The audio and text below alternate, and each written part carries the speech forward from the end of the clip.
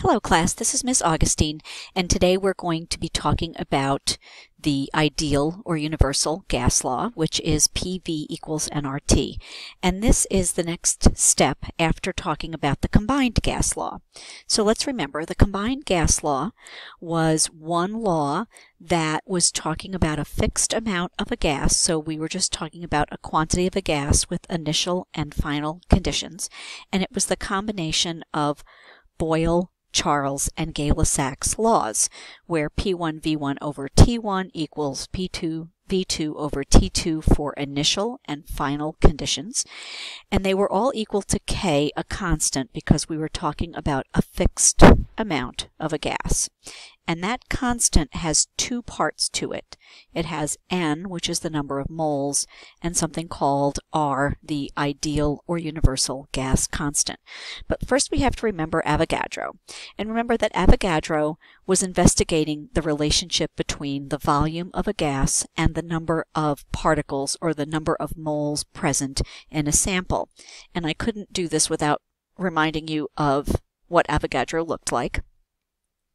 And Avogadro's law states that what he found was that as the number of moles is doubled, the volume doubles. If you triple the number of moles in a gas sample, the volume triples, and so forth. So at constant temperature and pressure, we can say that the volume of a gas divided by the number of moles is equal to some constant. And here my constant is A, but usually we use K for constant.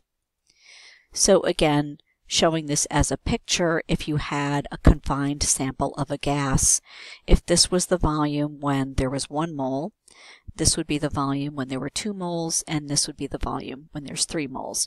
We can also remember that Avogadro's law tells us that when you have 2 samples of a gas, if they are at the same temperature and pressure, they have the same number of particles at the same volume. So again, the volume of a gas is directly proportional to the number of moles of gas that you have.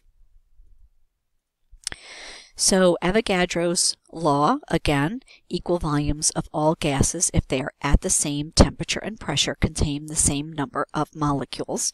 And if we're talking about standard conditions of temperature and pressure, and standard temperature is 0 degrees C, or 273 Kelvin, and standard pressure is 1 atm, which is equivalent to 760 millimeters or torr, and it's also equivalent to 101.325 kilopascals.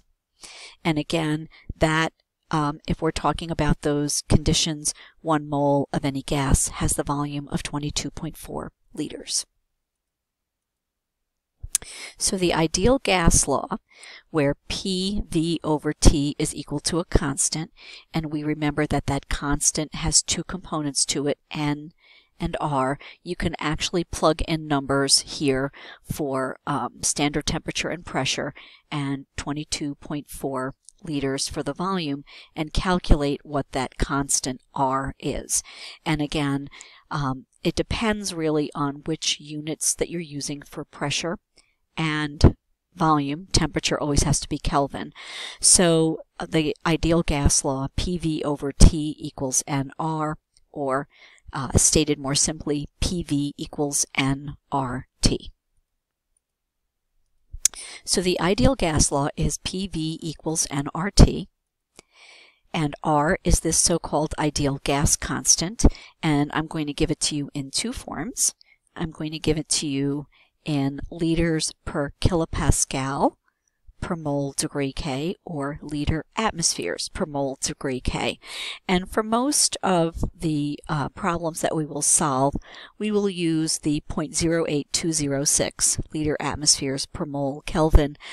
In lab, we do it, and we use this one, we use liter kilopascals. So again, how do we get to this gas constant if we solve for R, which would be PV over NT, depending on which unit that we use for pressure, whether we use 1 atm or 760 millimeters or 101.325 kilopascals, and then liters, and then 1 mole, and then the Kelvin temperature, 273 Kelvin. You can get either of these numbers. So that is all for now. I have some ideal gas law problem solving tutorials. I think they're called Ideal Gas Law Part 1 and Ideal Gas Law Part 2. So this is Ms. Augustine signing off.